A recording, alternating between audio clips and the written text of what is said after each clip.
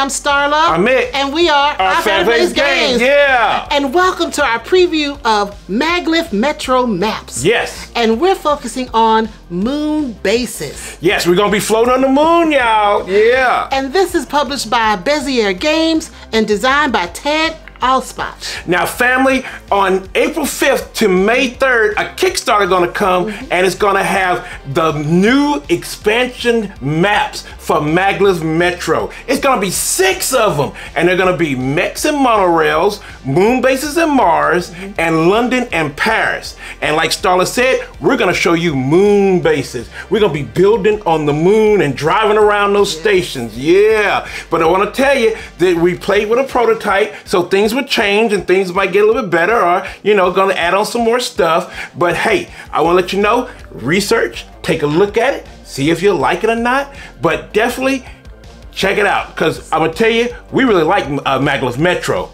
and we're really excited for the maps. So here we go with Starla telling us the overview.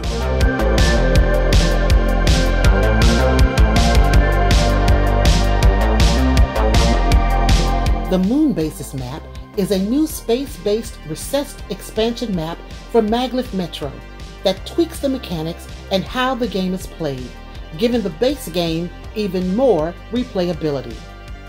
Magnetic Levitation technology is the technology of choice for extraterrestrial transportation, and your job is to build a network of maglev rails to assist in creating a lunar vacation destination, taking advantage of its gravity and relatively flat surface.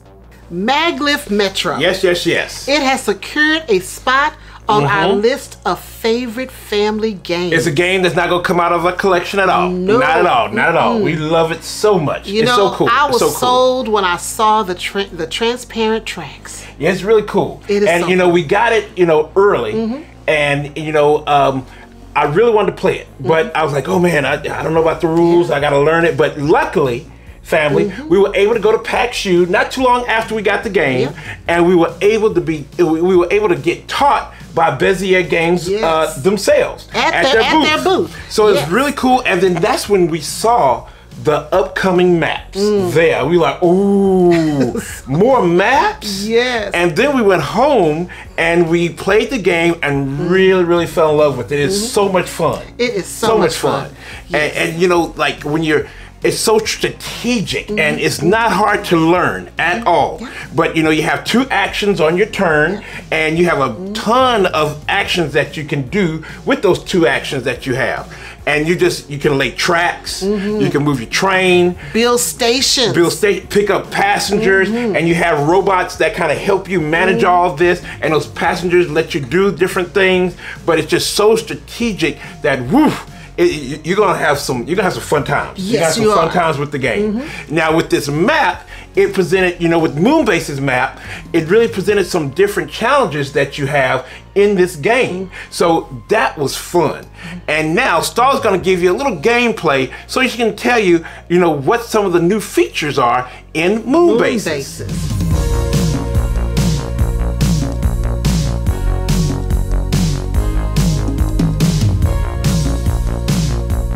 In this game, you will create your own personal moon base where passengers arrive from Earth, even if your train is elsewhere.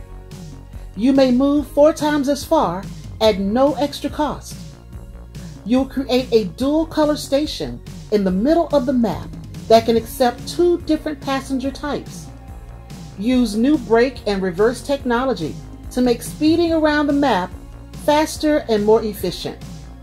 You will also build tracks to connect to your opponent's moon bases in order to pick up their passengers.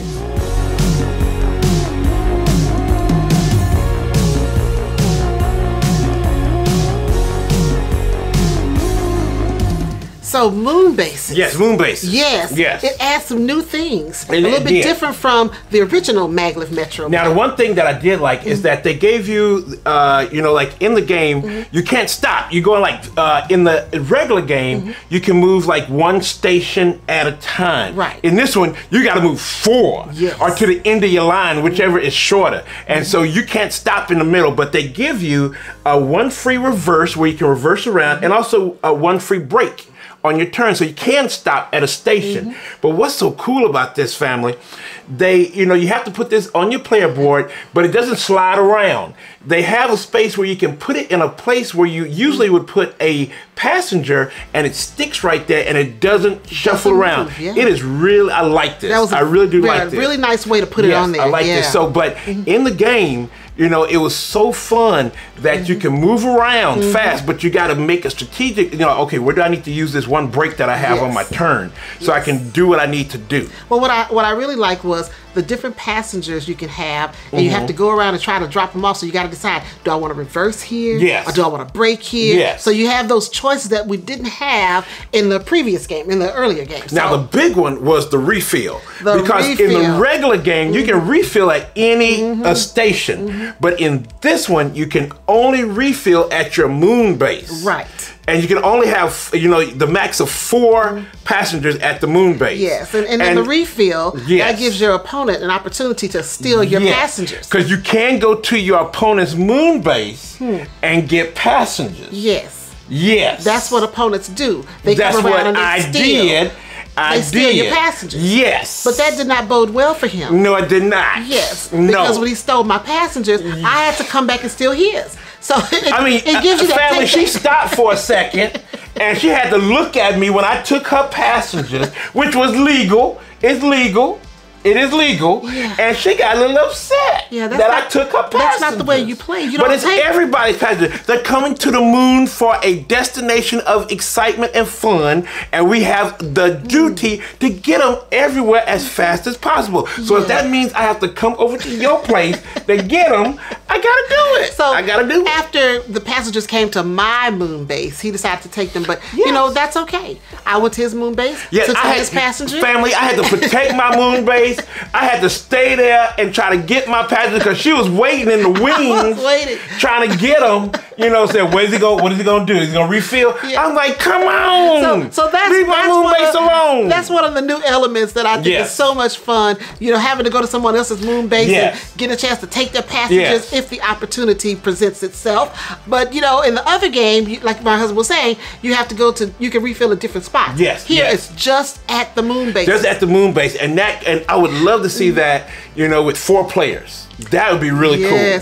I don't know how that would work because with 2 we were fighting. And see, the thing is, that you don't have that much track. No. So you're gonna have to decide if you really want to do that. Want to risk doing all that tracks to go to an opponent's place. Well, originally when we started the game, I was just working on my side of the board, doing tracks on my side. But then you decided to come I went everywhere. I was putting my tracks everywhere on the moon. And so I was populating the moon. See, when I saw him putting tracks on my side of the moon base, or the moon map, I knew trouble was coming. But I want to have options to go to.